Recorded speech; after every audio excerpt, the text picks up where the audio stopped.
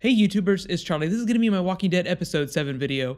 Totally great lead in to what's going to be a crazy finale. I was a little surprised where they left each of the groups in terms of dramatic tension. Most of my focus is on Rick's group right now, but there's still some big stuff that could happen with the other two groups.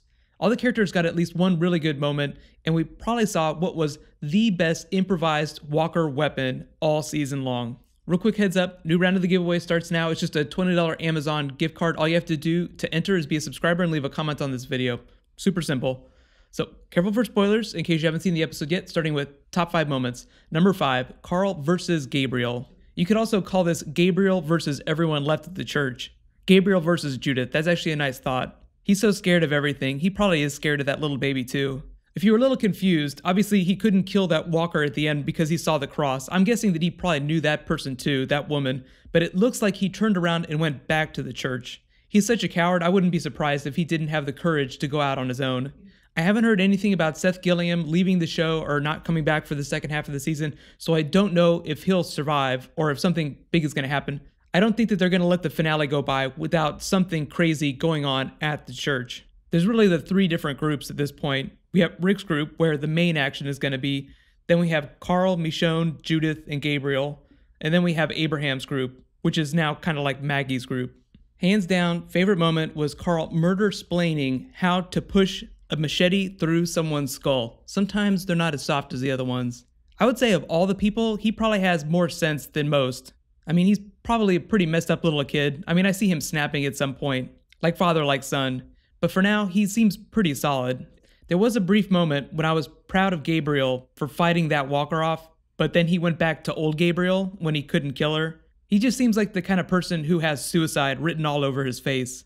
He is totally going to burn in hell no matter what, so I don't think that committing suicide would leave him off any worse. It was kind of funny to see them ripping down his church though. It was like they were ripping down his faith, or his sanity, which I guess are kind of the same thing. Number 4, Abraham's group picks up the pieces. Actually, this should be Abraham's group becomes Maggie's group, or gone fishing. There was that big WTF mullet lies reveal last episode, so I can understand why they made this story a little bit more hopeful, but I don't think they would allow things to continue through the finale without something crazy happening with that group. And we saw that sign at the end, buckle up, it's the law.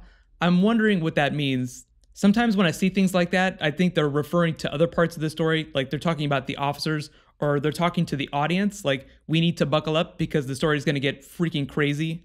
I think that there's a literal interpretation to that. I don't think it's all metaphor.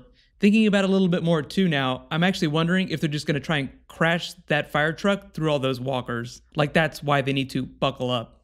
It was really nice to get Rosita's backstory too.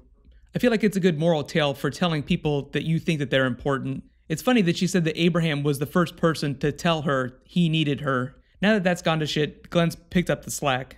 She and Eugene will both be useful in whatever new situation they find themselves in. Tara, of course, totally amazing as comedic relief. Fist bump it. Tattoo it on your fist, then bump it. She's like the self-appointed morale officer now. I feel like she's actually come a long way since season 4 Tara. I don't know that she's completely forgiven herself, but I think all this trouble with Eugene has taken her mind off of it. She seems pretty well adjusted.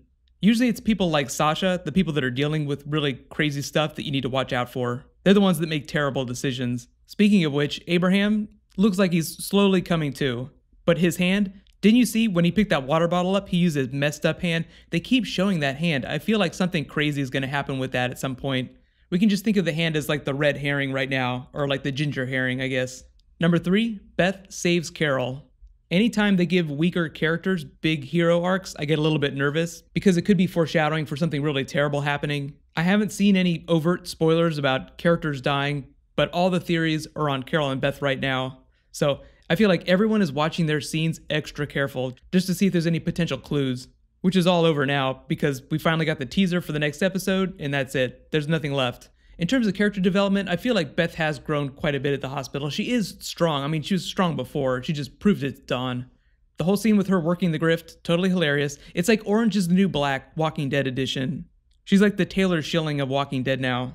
Don't you feel like Walking Dead would have turned into Orange is the New Black just a little bit if they'd have stayed at the prison? That would actually been a pretty funny show to watch. I mean, Walking Dead isn't meant to be a funny show, but you do get really hilarious moments. Number 2, Rick's group captures the police officers. So the title of the episode is Crossed, as in you have crossed the line.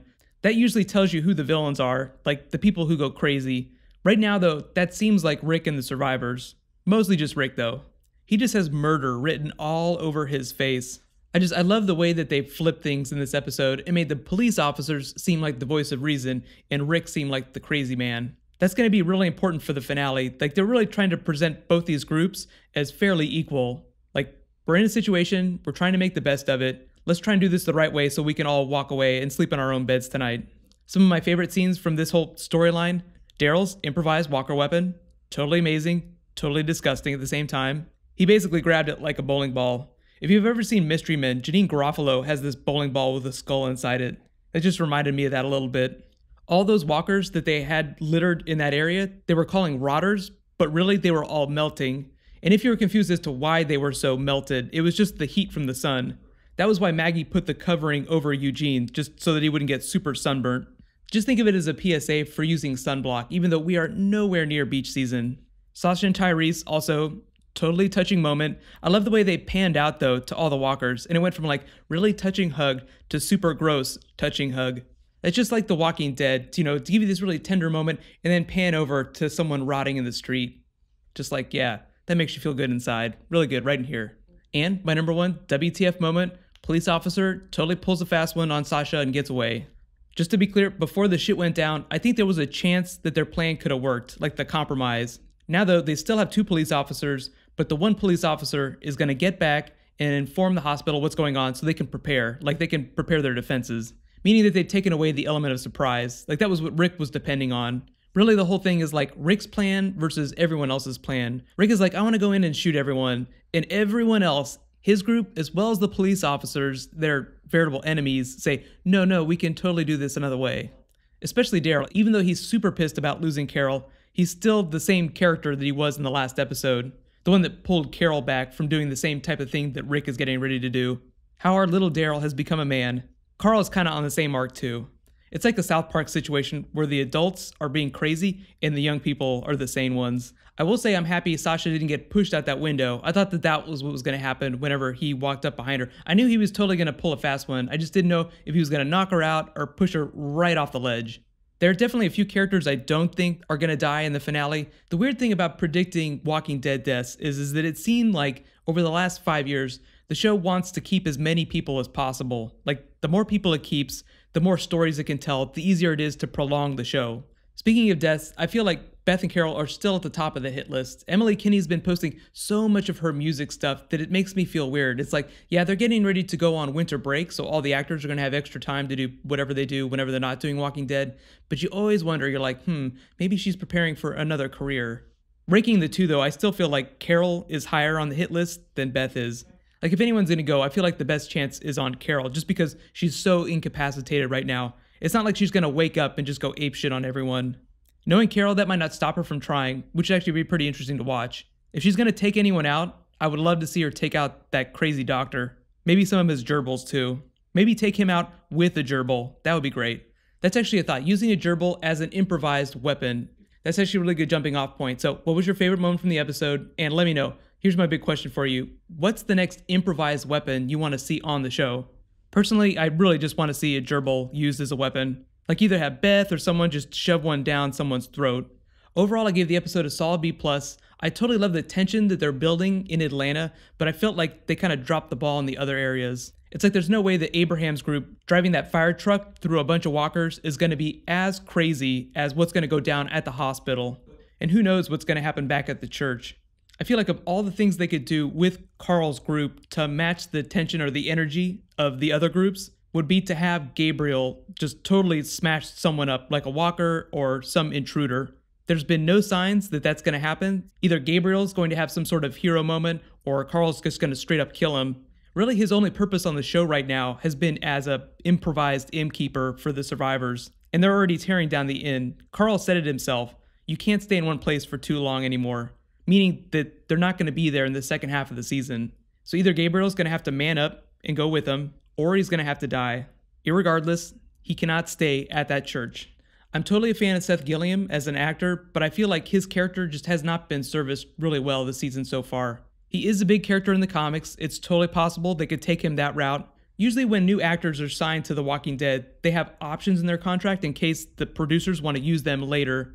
Like when people are brought on as guest stars in season 5, sometimes they have options to become regulars in season 6, and so on and so on. I will say for all the people that are watching for behind the scenes pics, they're still filming episodes, so you can actually like see the actors walking around on sets and doing stuff.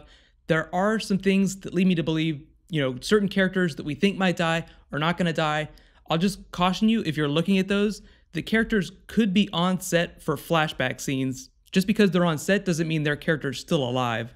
All in all, great episode, great lead into the finale. A lot of questions raised, especially the buckle your seatbelt thing. But again, I think that they're just going to drive that fire truck right through that herd of walkers. They made it sound like it's going to be some sort of slip and slide. Some sort of gooey, disgusting slip and slide. I will try and do some extra videos. I'll definitely be doing some bonus videos when it's off the air, when it's on break. It'll come back pretty quickly though. But feel free to leave me any requests for special bonus videos that you really want to see. And be sure to subscribe to get everything. I will continue the giveaway in the off season. Don't worry, just every time I post a bonus video, I'll just do a new round of the giveaway.